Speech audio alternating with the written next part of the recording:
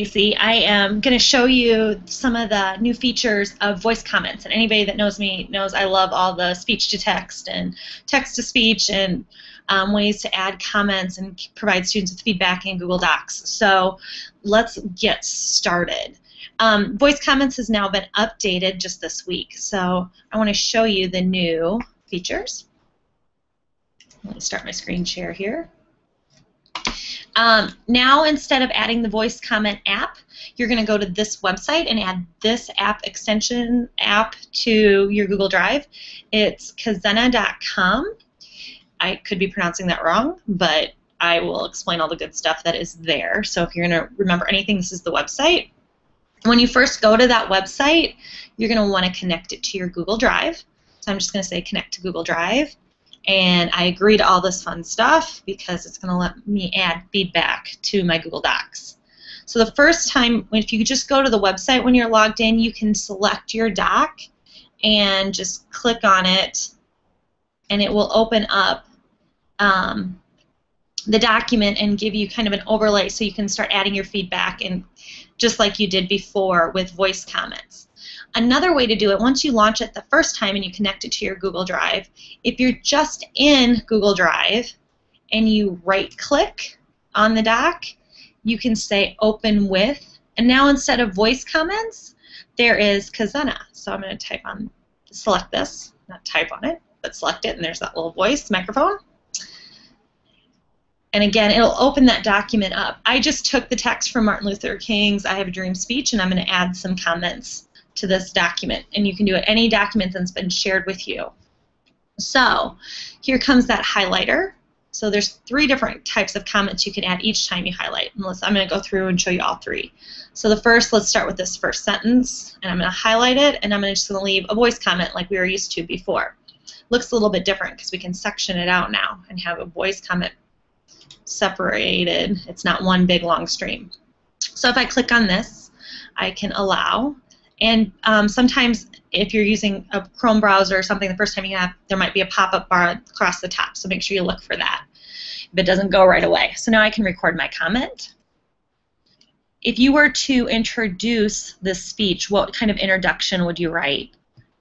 And then I can just hit stop, and now that comment has been added, and if I click on the eyeball, I can see the comment. And here's the text that I am talking about in the paper, and then here's the comment that if I hit play here, I can actually play the comment and hear the feedback. Another type of comment, so I'm just going to go down later in the document and highlight this text. And another, I can just leave a text comment. So if I click, I can type some text. Would you reword this section? And then I can just hit comment, and it's there. And again, if I click on the little eyeball, I can see the text and the comment that I left. Okay? I have not left any resources, and I didn't leave any voice feedback. One of the nice things to the additions is the color coding. So I could actually do green, this orange color, or red. So maybe as a teacher, everything that's red is first priority, or everything that's green, it has to do with the same skill that we're working on. So you can actually use your color coding to your advantage as you're starting to edit and add feedback. Let's go a little further in the document.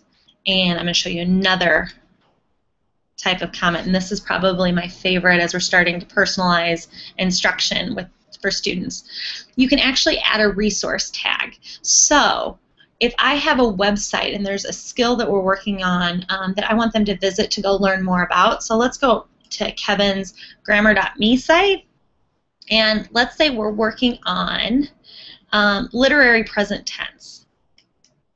Here is the site, I guess I'm already there, literary present tense. So here is a video all about literary present tense, and there's some questions.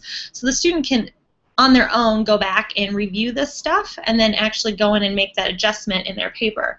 So I want them to actually visit the site. So if I copy that website and I jump back to my I Have a Dream speech, and I might say literary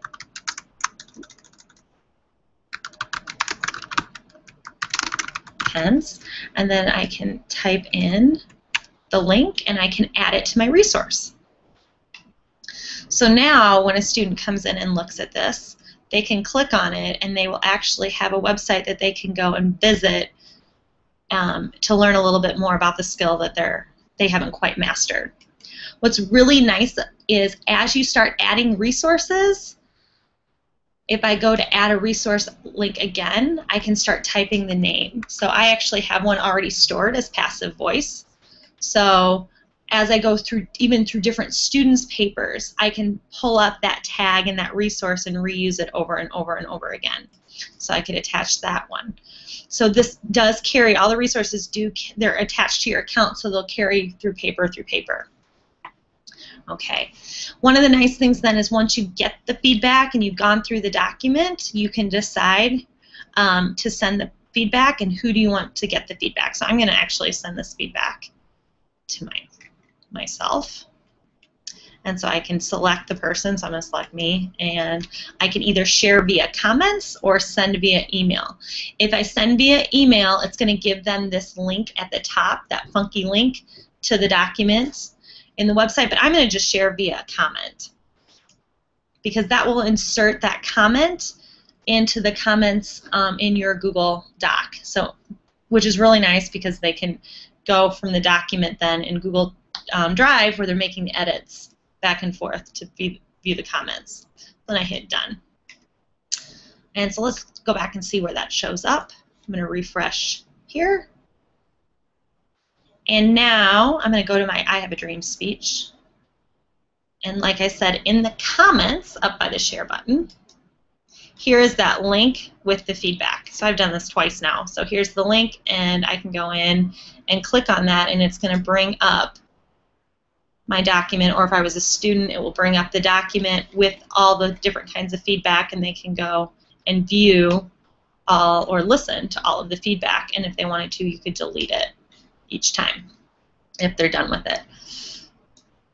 Okay, another feature I want to show you is if I go back to the dashboard, it will show the documents that I have added feedback to, or I can go add a bunch of documents at the beginning.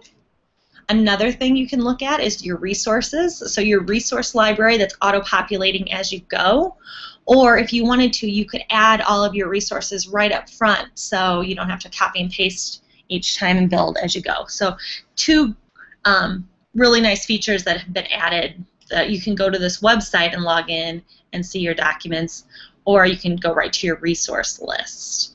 Again, the website to add this to your Google Drive is kaizena.com, and feel free to let me know if you have any questions, or if you've got feedback.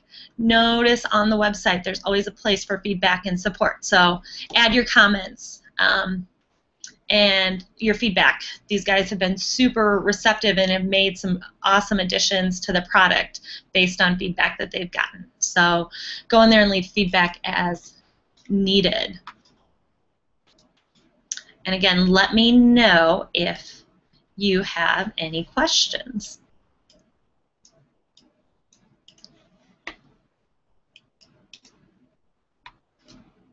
As I shut my screen share off. All right, have a great day.